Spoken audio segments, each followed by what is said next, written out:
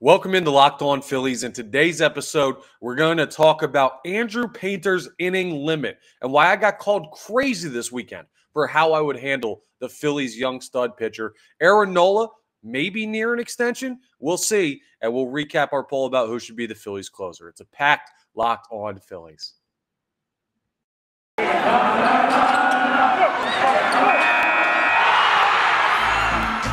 are Locked On Phillies, your daily Philadelphia Phillies podcast. Part of the Locked On Podcast Network, your team every day.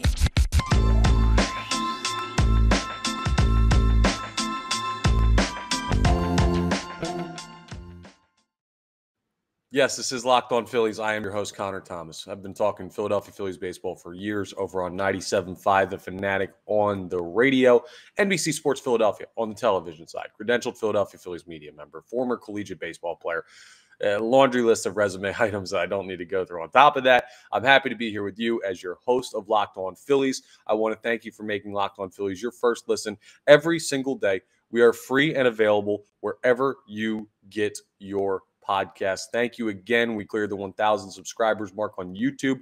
If you have not checked out the show on YouTube, please do so. Hit the subscribe button. It's a great way to follow along with the content. Gives you a little bit more element than just listening to it. It's fun to be able to put a face to a voice if you haven't had a chance to do that yet with me and my work here on Locked On Phillies. It helps me out as well. So it's a win-win-win-win-win for everybody involved. But anyway, let's jump into today's episode because the first thing I want to get into is maybe the biggest storyline this season outside of Bryce Harper's health.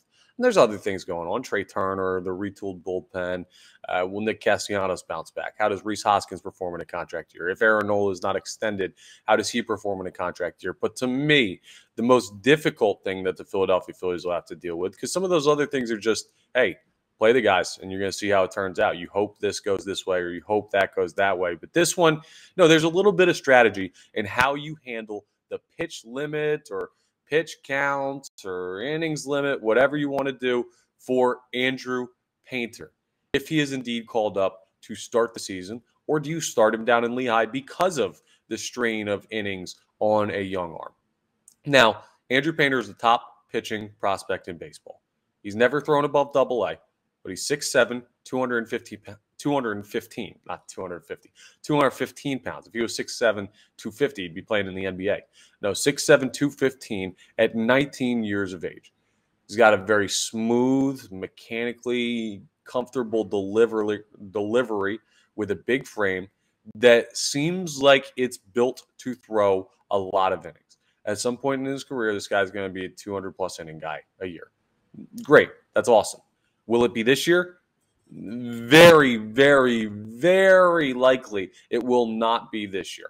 And when you see young pitchers come up, the biggest thing that you've got to do, especially guys that are like Andrew Painter, that are top pitching prospects in all of baseball, not just in the Phillies organization, you have to be careful because it's a very big jump in usage for these young players. And we know that the current baseball landscape, you're terrified of Tommy John, you're terrified of labrum surgery and stuff that would shut them down for the year, dead arm, wearing them out and everything like that, losing these guys at the time of the season where it matters most because they're not used to the workload. Frankly, you're worried about that with your regular everyday starters who have been up for a while, much less a 19-year-old kid. So I get all the concerns. Here's why I would start him on the Major League roster and I would let him go. And there's no innings limit, there's no pitch count or nothing. Just flat out, hey, kid, take the ball every fifth day, and we'll cross bridges as we come to them. I think that's the best way to handle it. The first reason, looking from a team perspective in general, you're without Bryce Harper for months of the season. That means that you need to play really, really good baseball the first couple of months to withstand missing an MVP caliber player. Now, does that mean I think the Phillies fall apart if Andrew Painter's not up and throwing with them? No, they're still going to be fine. Like, they're a very good team outside of Bryce Harper. But that is important to say, well, yeah, you need to stack wins early so that you're not behind the eight ball when Harper comes back from recovering from Tommy John surgery. So that's number one. Number two is I don't understand what people think he'd be doing down in Lehigh Valley that would put him in much better position to throw all year. The Major League season runs longer. He's not just going to be sitting on his hands down in Lehigh Valley saying, okay, you're going to pitch like every 10 days and you're going to throw 2 innings and we're going to have you in an ice bath for the rest of the time because we want to protect your arm. Like, no, the kid is still young. He's learning new stuff. Reports just came out that apparently he's trying to develop a cutter down at Major League Spring Training in Clearwater. He is learning and developing and feeling things out, and it helps him to be able to throw as much as possible when he's doing these things. If he's going to do it, I'd rather him do it at the major league level than in Lehigh because he's talented enough. Painter is absolutely talented enough to be on the major league roster. So, yes, that's why another reason why I'm bringing him up. And I got told I was crazy by a couple of people over at 97.5 The Fanatic this weekend when I was doing a weekend hosting shift because they're like, you're not going to bring him up. You're going to lose him in August because you're going to have to shut him down and everything. I said, okay, shut down, be damned. He's good enough to be up now. Why would I waste part of like time with an asset, a very valuable one, to put him in Lehigh to save him for, I don't know, maybe a deep playoff run in October. And even then, what is he going to be at start number 10 in his career? And I'm going to hand him the ball in the NLCS or something like that. I'd rather him have the experience early. And then if you shut him down partway through the year, kind of like what you did with Zach Wheeler last year when he started having the shoulder issues and the arm issues ahead of the playoffs, then you can either reactivate him or you go with Bailey Falter. And guess what? Is it ideal to not have Painter available? No, but you have an idea of what you have there, and he gets experience. And if he's not ready for the playoffs, he's not. This isn't found money. If you understand the expression, this isn't like a guy they didn't expect to be somebody for them. He's a first-round pick. We've been hearing about this kid for a couple years now because he's only been up for a couple years in the minor league system from high school. But this isn't a guy that you went into 2022 saying, okay, well, even if they don't win it this year, they get Painter next year. No, this is a guy that's progressed unbelievably that now you're excited could be something. Take a shot that he is. And if he isn't, well, he'll be there in 2024. And if the worst case scenario happens and he blows out his elbow, he needs Tommy John surgery. Knock on wood. We don't want that to happen, obviously. And I'm not saying overuse the kid's arm. But I'm saying the worst case is, okay, then you're looking at late 2024, maybe 2025, and the kid is 21 years old. That's still fine. Like Spencer Strider is what, 24? And he came up and had nearly won Rookie of the Year for the Braves last year. Like, unbelievable. Or did he win Rookie of the Year? Either he or Michael Harris won it. I think Michael Harris won it. Anyway, there's years until, like, he's got a long career. You're not going to ruin his arm by bringing him up and having him throw 100 innings over the course of a Major League Baseball season. Go ahead and do it. The other thing, the last thing I'll get into on this front with Andrew Painter, too, is going with that Zach Wheeler shutdown last year. He had arm issues. The Phillies shut him down. He finished the season pitching the final game, your biggest game, the final game of the World Series. That shows me that I can trust this organization to handle his arm. This is not Spencer Howard. This is not Sixto Sanchez. These are not these guys that just like come up and fizzle out. This guy is special. He is different. He's going to be an elite level pitcher at the major league level one day. He absolutely is. People were telling me this weekend, don't jump the gun. Don't know what he is. Never seen him throw higher than AA. Listen, watched a lot of baseball in my life. Seen some really good pitchers come through. He's a really, really, really, really good pitcher. So I want that player on the major league roster. I trust the organization to handle his arm, be safe with him. I trust that he can handle a sizable workload, we'll say, comparative to your average 19-year-old that comes up and makes a major league debut, which is not an average 19-year-old at all. And the one argument that I think stands in the way of what I'm saying is the service time. Keeping him down until you clear so you get an extra year of service time that you have team control for. I get that.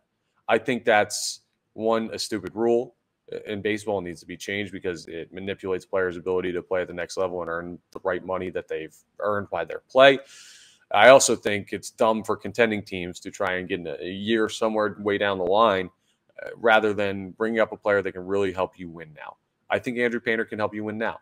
And if you have to deal with shutting him down later on in the year because soreness develops or he gets dead arm or he drops off in production, we'll deal with that then. That's a problem for August, Connor, and the August Philadelphia Phillies. But right now, your problem would be putting him in Lehigh Valley in front of 10,000 people and letting him strike out 40 people per game. I know that's not realistic, but you get what I'm saying. strike out so many people and not have that benefit at the major league level. So that's why I don't have any issue with Andrew Painter starting on the major league roster. That's why I would do it. That's why I'm not worried about the innings limit or anything like that. Just how I feel, and you could call me reckless all you want. I think the kid's ready for it. But hey, we'll see. Coming up next, I know this pitcher's been ready for it, and he's earned some money. But how close are the Philadelphia Phillies to an extension with Aaron Nola? I'll tell you some of the things that I've been hearing coming up as we continue Locked On Phillies. Oh, yeah, let's talk about my friends over at FanDuel. The midway point of the NBA season is here. The All-Star game was this past weekend. Your Sixers, Mac McClung, the dunk contest winner. Could you imagine the money you could have won if you had bet on that on FanDuel? It's the perfect time to download FanDuel, America's #1 sports book, because new customers get a no-sweat first bet up to $1,000. That's bonus bets back. If your first bet doesn't win, just download the FanDuel Sportsbook app. It's safe. It's secure. It's super easy to use. Then you can bet on everything from the money line, the point scores, and threes drained, all that good stuff. All the fun stuff from All-Star Weekend you could have bet on, the All-Star Game, and now as the Sixers prepare for the second half of the season, so does the rest of the NBA, you could jump in on some great props there. Plus, FanDuel even lets you combine your bets for a chance at a bigger payout with a same-game parlay. Let's say you think Embiid's going to score more than 25 points. Well, if you think he's going to score more than 25 points and the Sixers are going to win, you can combine those two bets and go from winning $20 to, I don't know, say winning $40. Isn't that better? Much better. More money, less problems. Sorry, Biggie. That's just how it works when you have FanDuel. Plus, FanDuel even lets you combine your bets. I already read that part. See, I got caught up in the rap reference, and then all of a sudden, lost where I was at in the copy. Don't miss the chance to get your no-sweat first bet up to $1,000 in bonus bets when you go FanDuel.com/lockedon. That's FanDuel.com/lockedon to learn more. Make every moment more with FanDuel, an official sports betting partner of the NBA. All right, I got to say I told you so, and I know I do this a lot. You're probably getting tired of Connor being right so often, but that's why you listen to Locked On Phillies, right? I'm giving you good information. I'm giving you logical takes, or at least I'm trying to. I'm doing my best. And Friday's episode, well, we were discussing about Sir Anthony Dominguez's extension and Jose Alvarado's extension, and then I was saying, well, you extend this guy one day, and you extend that guy literally the very next day. Who do you look at next that needs an extension? Rhys Hoskins is probably going to hit the open market, and you got to see what he does this year to prove more to you. But Aaron Nola, well, he needs an extension as well. His contract's up at the end of the year, and you want to get him locked down and see what you can get him signed for.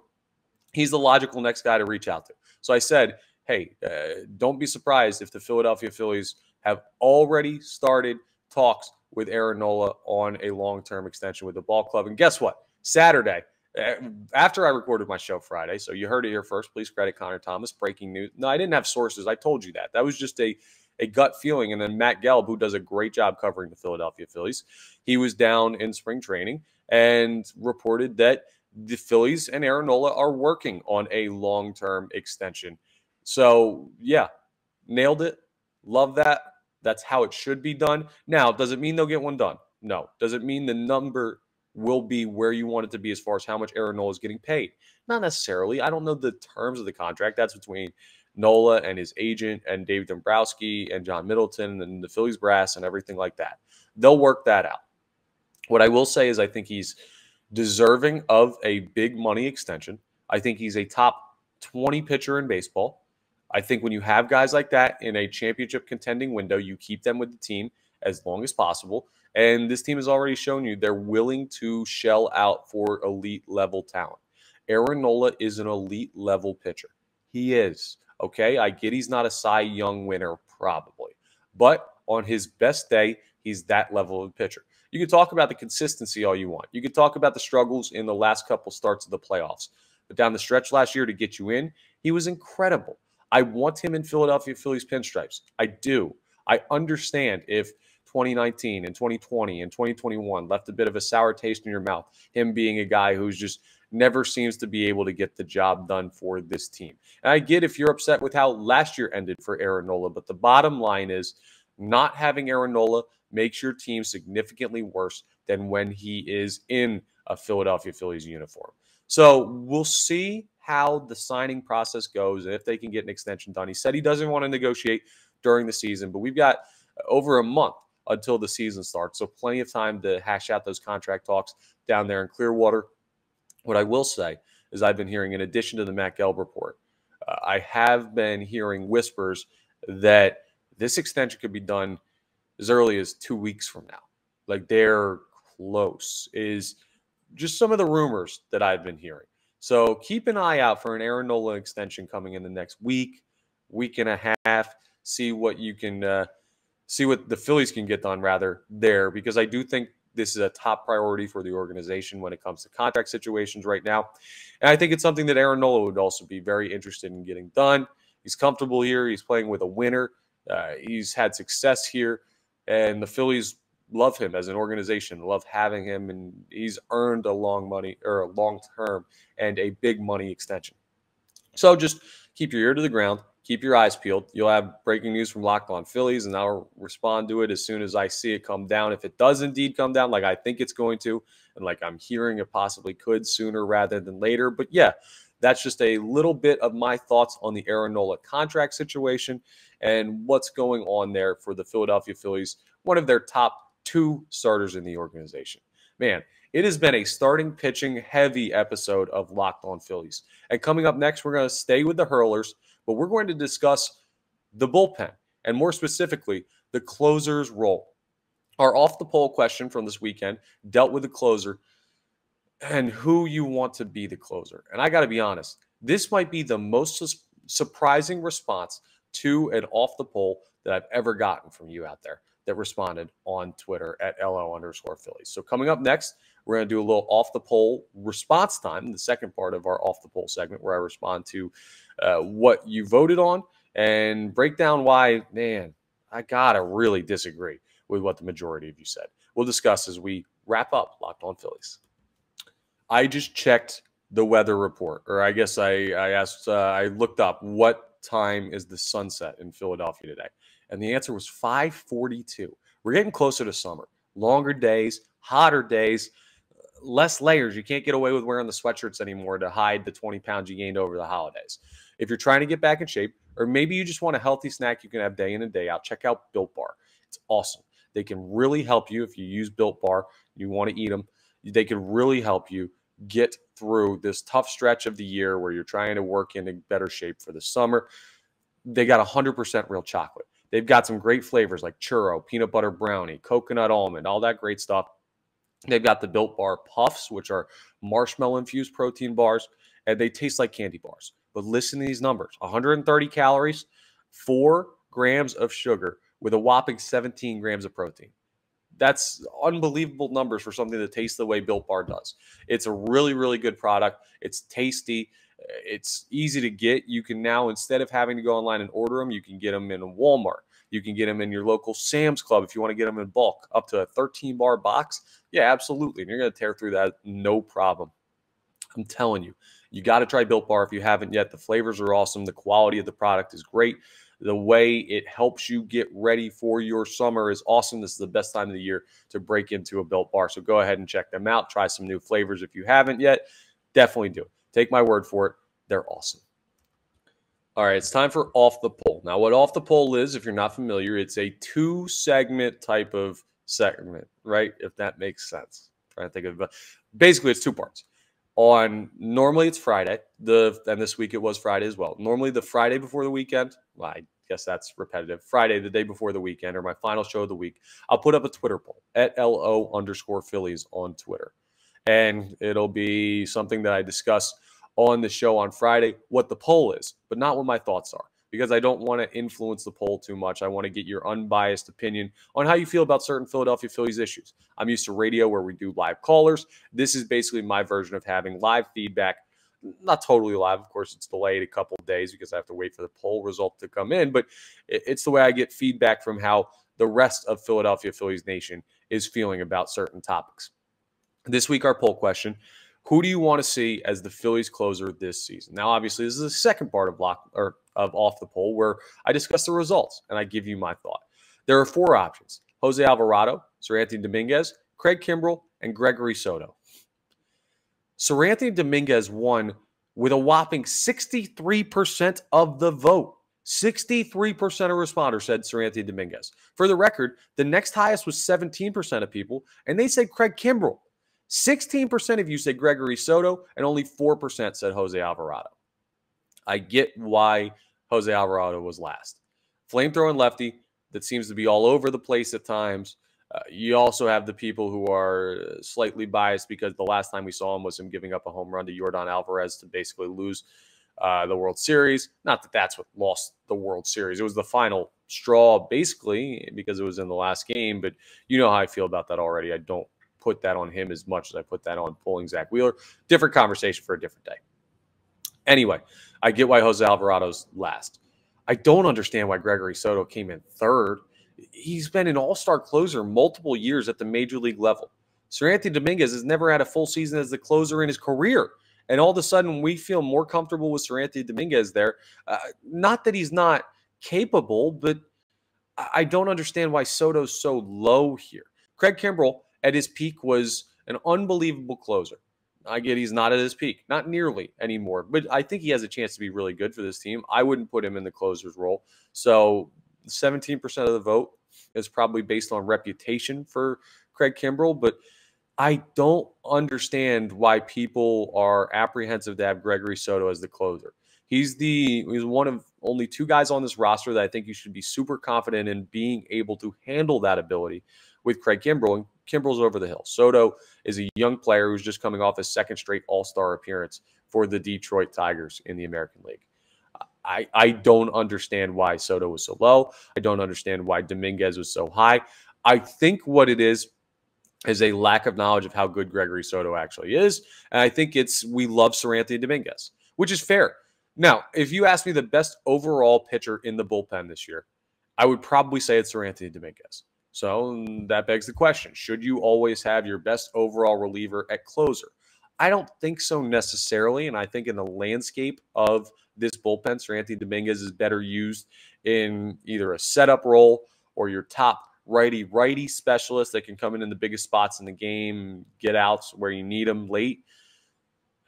I wouldn't be like pitchforks and torches. Yeah, that's the other word I was looking for. Pitchforks and torches. If Seranthony Dominguez is the closer, like, he'll be fine. I think Soto's better. I think Dominguez could be more utilized by this bullpen if he's not the closer. But hey, that's how the fans are feeling. They're feeling Dominguez. Maybe that's how Rob Thompson's feeling. Maybe that's how this organization's feeling. I honestly don't know. I think Soto's going to be the guy, but that's me. And we'll see. And maybe I'm crazy. And maybe I'm crazy on the Andrew Painter thing from earlier. And maybe I'm crazy on the Aaron Nola extension talks and how I feel about that from earlier. But hey, that's what you get on Locked On Phillies. Some crazy takes, some hopefully right ones. And so far, I've had a pretty good track record with that, but it's not too late to completely fall off the map. No, I think I have a good idea of what's going on with the Philadelphia Phillies. And yeah, it's fun content every day. So I want to thank you for making Locked On Phillies your first listen every day. We're free and available wherever you get your podcasts. Now make your second listen Locked On MLB Prospects. Lindsey Crosby does great work over there. Prospects are a huge part of the Philadelphia Phillies future, including Andrew Painter. So lock in on Lindsey Crosby for the latest breaking prospect news. That podcast is available wherever you get your podcast, YouTube, Odyssey app, all that good stuff. You know the spiel. You know where to find podcasts at this point, right? It's 2023. You can find us there at Locked On Phillies as well. So thank you again. Thank you again for 1,000 subscribers. If you haven't subscribed to the YouTube or rate, review, and like everything on the podcast platforms that you use, please do so. It really helps me out here on Locked On Phillies. And that's all for today's episode. I will talk to you next time on the next Locked On Phillies.